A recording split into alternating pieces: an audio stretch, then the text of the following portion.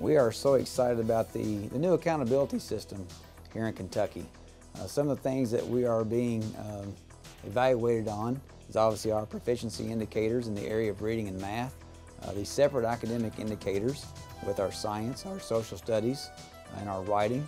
But probably the biggest indicator that really sticks out to me is the growth indicator for each school. And our goal with growth is to make sure that every kid is showing improvement. Now, how are we going about doing that? Actually, we're charting data on kids. We are having them look at their data. We're talking to students about their data, about their growth, or where they start, where they're at in the middle of the year, and how they're going to finish. We always talk about finishing strong. We've got a lot of neat initiatives going on in this district. We've got a lot of focus on foundational skills, all the way from our skill-based reading centers, working on our sight words with kids, the fluency focus we have in our elementary schools, working on fast facts, taking fast facts tests in our mathematics classes, co-teaching practices going on across the district.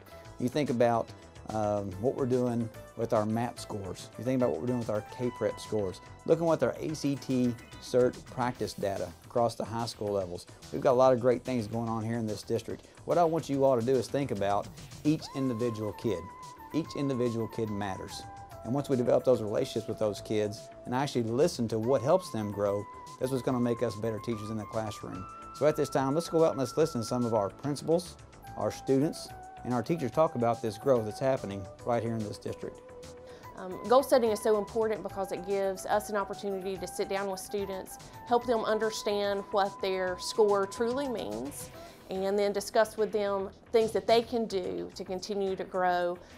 And it really helps us build relationships with each individual student.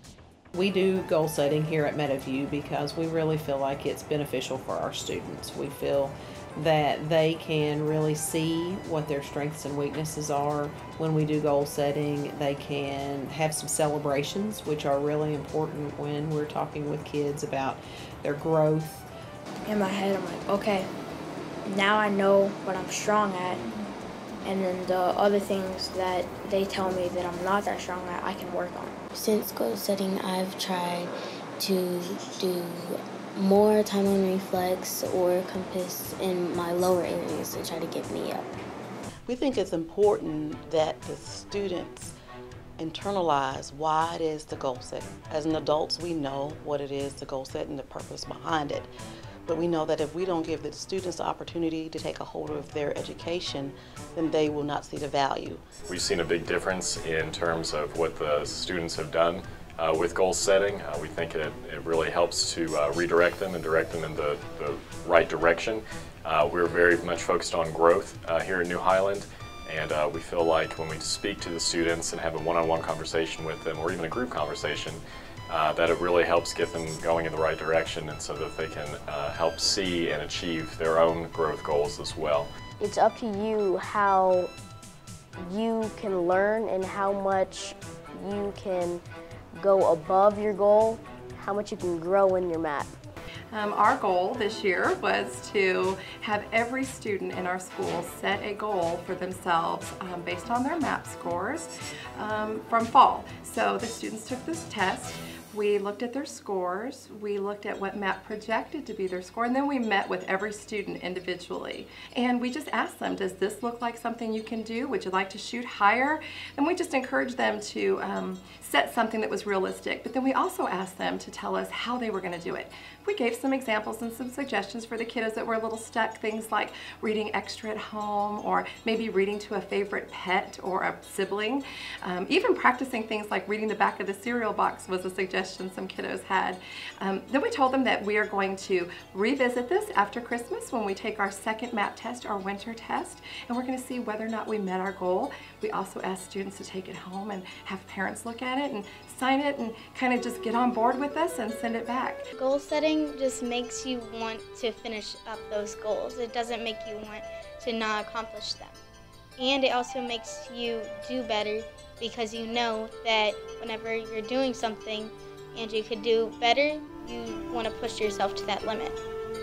When meeting with the students, we are using their K-Prep scores from last year and then their MAP predictions for this year. We've talked about ways for students to increase their scores as well as to maintain their scores if they are at distinguished. We talk about specific strategies that are going to help those students, such as campus learning, reflex, slash and trash, and even things like going back into the text to find their answers.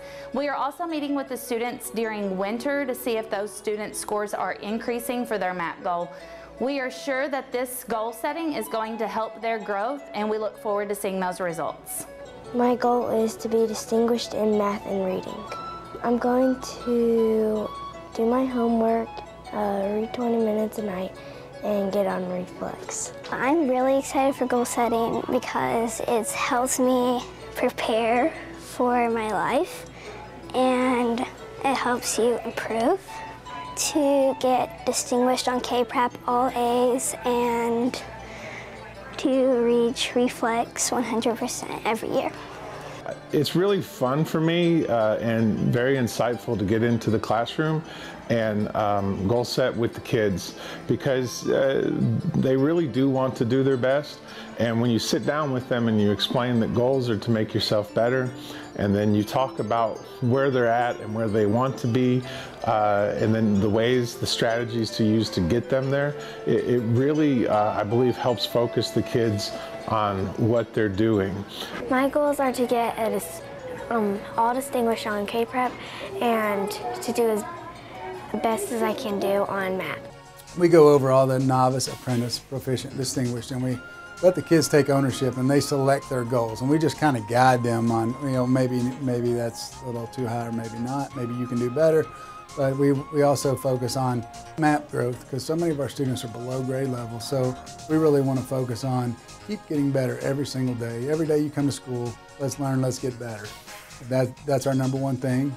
Sitting down with someone for goal setting makes you realize like your responsibility in your testing, and it makes you realize that your responsibility is to do good on these tests and to grow and be better.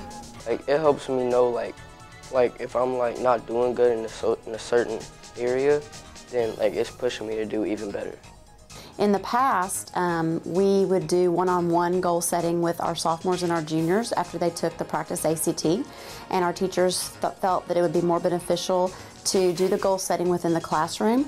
So when they have science and math and English, they will do goal setting based on their practice ACT scores this year within those classrooms. Ms. Slavin, who is our transition readiness coach, she has worked with our teachers to provide them with a lesson plan on ways to develop goal setting strategies. Students are going to look at their CERT test, which is the practice ACT. They will receive scores in math, English, reading, and science. And we do have a computer program that will also help students with tutorials, lesson plans to help guide them and grow when we take the next practice ACT in the winter, and then they'll take the real ACT in the spring and March. Also, our freshmen are all taking the MAP test this year because it gives us very good data for our teachers to guide their instructional practices and to individualize students' learning. If we give a test and we don't talk about the results, they don't have ownership in it. I think it's important to let the kids know where they stand and most importantly, what gaps they may have if they've not met certain standards or mastered certain standards. But when you really show them this is the content you don't understand or you've not mastered yet, and we want to help you get there, there's more buy-in in it and they take more ownership, and I think that they appreciate that more than just talking about scores. I look forward to goal setting because it's a way to keep pushing yourself. With our new accountability system, I always call it an equal opportunity system for all of our schools. We can't always control who's always going to be proficient. We can't always control who's going to meet every separate academic indicator to the proficient level, but we can determine that each kid has an opportunity to grow and learn to the highest levels. We can take ownership in that process. We want the students to take ownership in that process. Parents, students, teachers, faculty, we need every person to be helpful in this process so every student can grow and achieve at high levels. Thank you for being a part of this process. Thank you for being part of year 3 of goal setting in Hardin County Schools, and thank you for making a difference.